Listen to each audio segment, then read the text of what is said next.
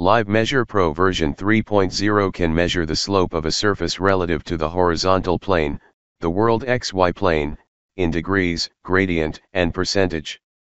You can measure the slope of selected edges, segments, faces, selected two objects or two verts. Select an edge and click the slope button with left mouse button. The slope of this edge will be measured in percentage. To measure the slope in degrees, click the slope button with middle mouse button.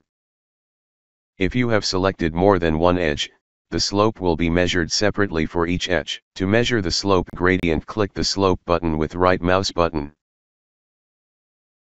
In the settings panel you can specify how the slope gradient to be measured. You can choose between 1 over x and y over x.